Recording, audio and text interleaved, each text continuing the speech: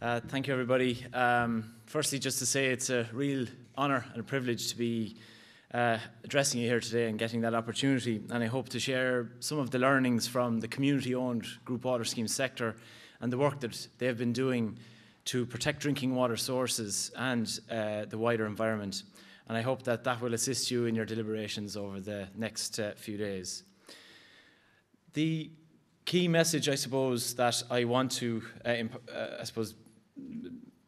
put before you this morning is that trusted community structures, such as community-owned group water schemes, given appropriate support, can greatly assist in efforts to halt and reverse biodiversity loss. I think that's the key message, if I could try and get that across to you today, and I'll show you maybe why. Trust is essential to bring about environmental change.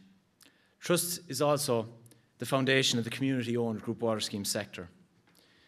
Members of group water schemes put their trust into a group of people from their community to oversee and make sure that the water that comes out of their taps is safe to drink.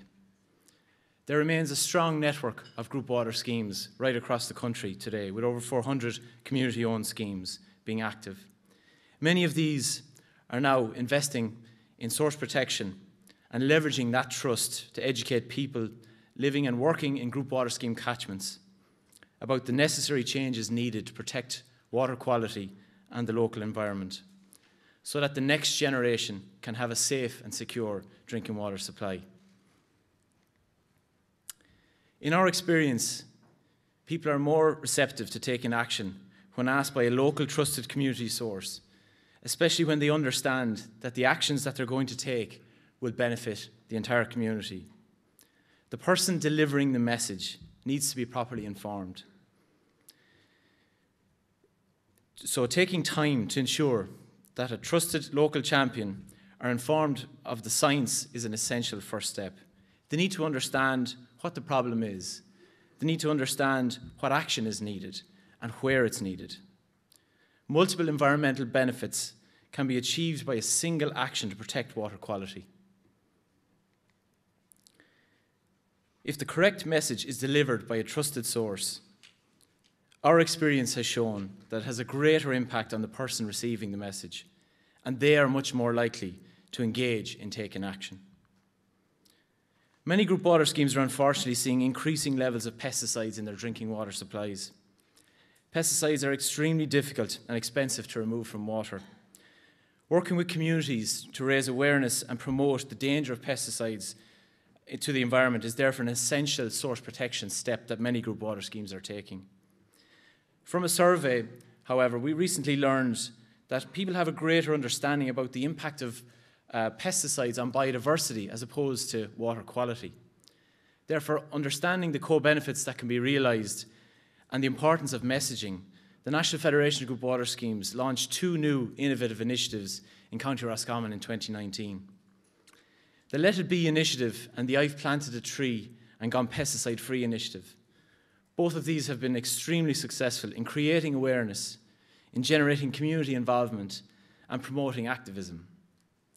By way of an example, the manager of the Curragh Cree Group Water Scheme in County Roscommon, who you'll see in the bottom right of your photograph there, having launched the Let It Be initiative with the full support of his Group Water Scheme Board of Management, he engaged with the local community groups, including a local men's mental health group.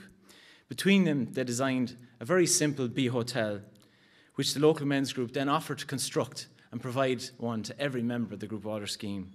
This is a great example of communities working together for the wider benefit of the environment. This project is now being replicated in County Mayo on a much grander scale, with 6 men's sheds across the county involved. In terms of direct results, we've been very encouraged by the reaction from the farming community. We now have multiple examples of farmers willing to give up small parts of their land for the benefit of their local group water scheme by creating smart buffers in targeted areas to facilitate the slowing down or the prevention of flow from overland sources when ground is saturated. The spaces created by these buffers provide opportunities to not alone improve water quality, but also to enhance local biodiversity.